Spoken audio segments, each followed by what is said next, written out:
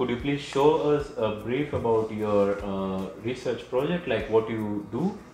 So, yes, here is, as part of the PhD project, we here at MLU have got as a task to raise a new wild bee species, the ground nesting bee, Antophora plumipes, also called the hairy-footed flower bee.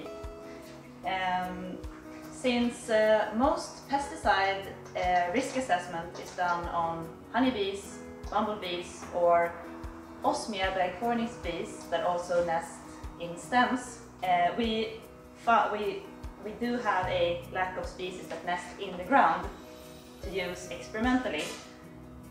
Therefore, we attempt to raise Antophora plumipes for experimental purposes. And here we have two types of nest boxes that we have been trying out here at MLU. They are filled with lightly compacted soil taken from natural locations, and they have been sitting next to an active aggregation of Antophora plumipes. The nest box design has been tried out previously, and it has been most successful in around this size, about this depth, and also if you include additional sectioning into the nest.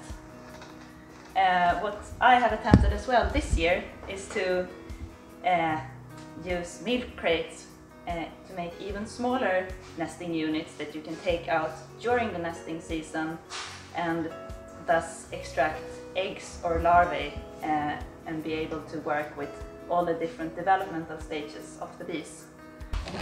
So I'm going to show what it looks like when we dissect one of these nesting blocks.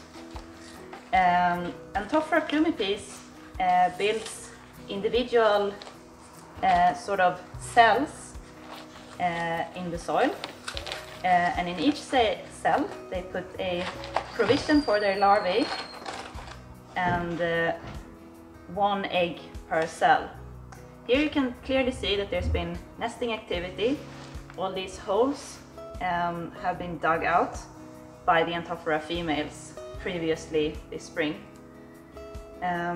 This way you can simply break apart the nesting block, and since the material surrounding the cell itself is softer than the actual brood cells, you can extract complete brood cells like this one here. You can tell that it's a brood cell by this perfectly round cell entrance. And inside here is hopefully a hibernating Antophora plumipes. Some of them also get parasitized or die of other causes. Maybe you can go even closer if I want to show the contents of the cell.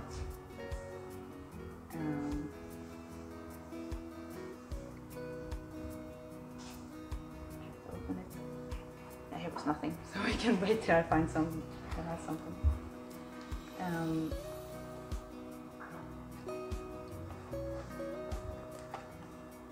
This way it is possible to extract bees. These will have to hibernate before they can be used experimentally. But here we see a male that is already fully developed but still needs to go through his hibernation phase before he can be used. Using this method we hope to be able to perform control experiments with this species in the lab, and also nesting experiments in the semi-field or in the field, where we can in these boxes expose bees to different pesticide treatments and see if there is any effects on their health or on their reproductive output.